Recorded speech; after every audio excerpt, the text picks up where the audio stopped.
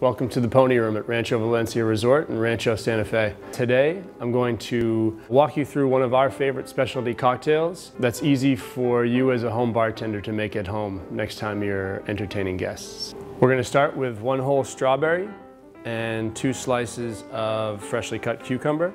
To that, I'll add 1 ounce of fresh lemon juice, just a 1/2 ounce of simple syrup, which is just half sugar and half water.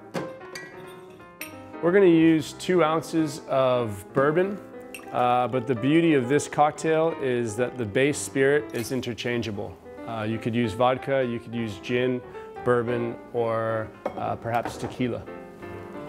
And then we're going to add to that a 1/2 ounce of Saint Germain, which is an elderflower liqueur.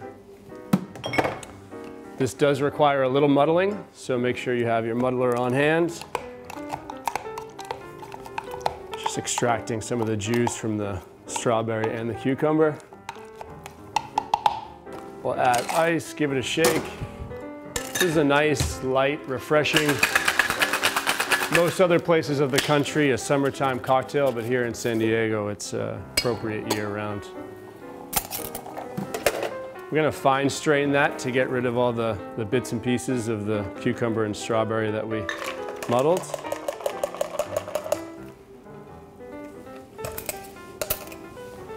Garnish with the strawberry half. Bartending at home is actually easier than you think. Just remember to utilize fresh ingredients, measure your drinks for consistency, and have some fun.